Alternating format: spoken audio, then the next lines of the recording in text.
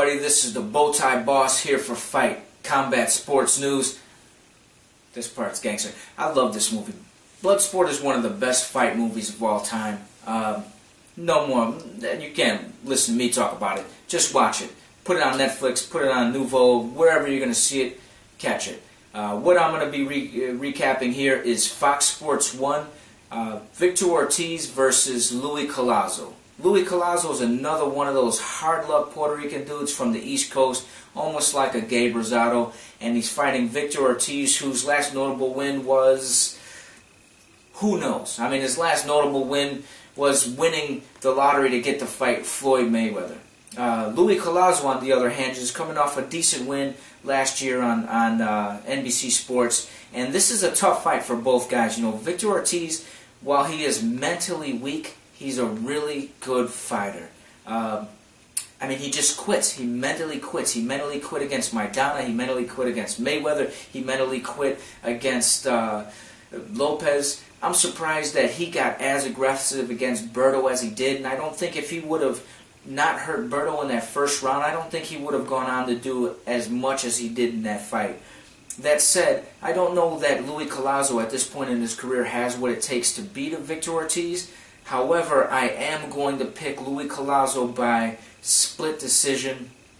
I mean, this pick is out there. My challenge is still out there to you guys. Just Victor Ortiz, he's just not a fighter to me, man. And I really see him finding a way out of this fight. He's talking a lot. He says, I'm the one who made Maidana. Actually, Maidana made himself by punching his hands into your chin repeatedly until you couldn't get up anymore. You didn't want to go on anymore. Again, Collazo, split decision, maybe some kind of controversy in there as well. Very close fight, and I actually think it's going to be a really entertaining fight, even though it's a Victor Ortiz scrap. Coming up on, was it HBO, Showtime, who knows? There's no TV for this next fight. I'm talking about Genady Golovkin against Osumano Adama.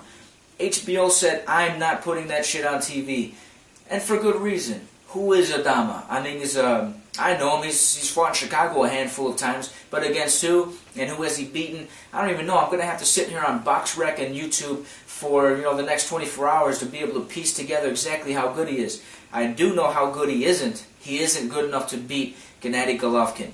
Nobody at middleweight is, and that's why he can't get a fight that HBO put on. I mean, look at the middleweight top 10.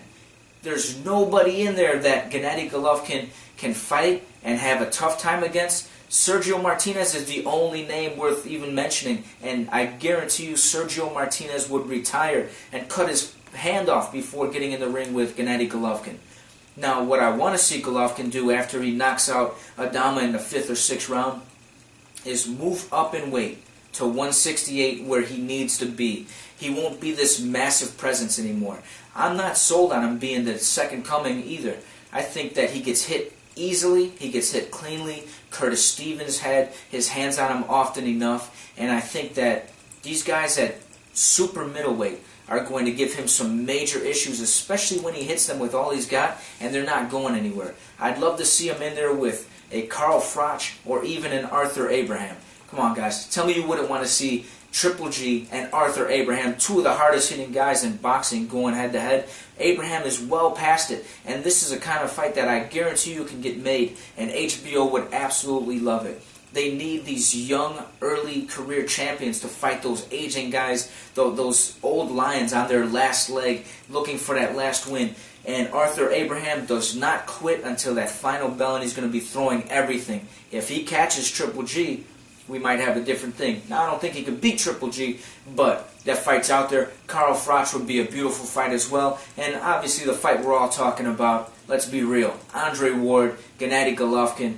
I just hope that Andre Ward is still at 168 when this fight comes to pass.